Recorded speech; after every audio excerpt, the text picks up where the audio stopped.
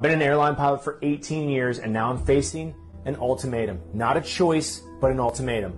I'm being told in order to continue my career as an airline pilot, I must be vaccinated, which really means I have to choose between putting food on the table for my family and my freedom of choice. Whether you believe in vaccination is the right thing to do or not, this situation goes far beyond health. We, the American people, have fought for freedom for 257 years. We go around the world spreading ideas of freedom and democracy.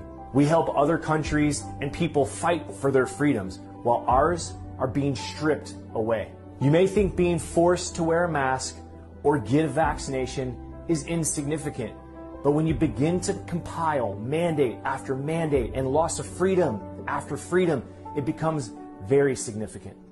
As each thing is taken away, we face what is known as the shifting baseline syndrome. This syndrome changes our idea of a new and acceptable normal. Soon, we will not remember what it was like to have the freedoms we once did.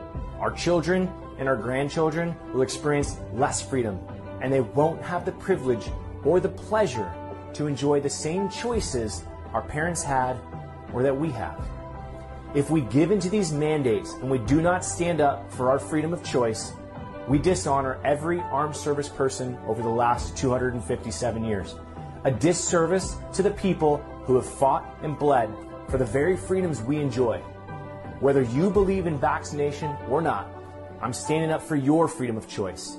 You may support the vaccine mandates because they fall in line with your current beliefs.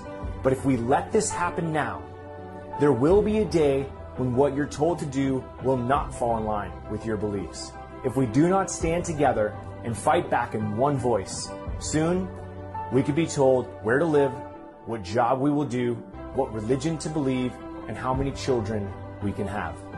Do you really want someone telling your children or your grandchildren what, when, and how they will live every minute of their lives? It's time we take a stance. It's time we fight for our freedom of choice while we still can.